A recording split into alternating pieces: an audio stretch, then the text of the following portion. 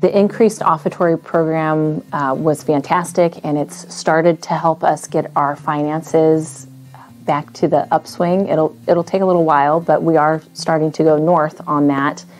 And the Parish Vision Plan was a natural progression for us coming off of the increased offertory program. We felt that now, as we're starting to get our finances in line, we really wanted to hear from the parishioners of how they wanted to carry their church forward, aside from financials. What is important to them?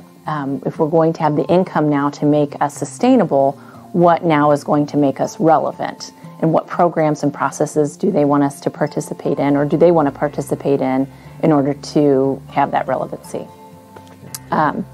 We just launched our surveys mid-October, and we collected them here at the end of October.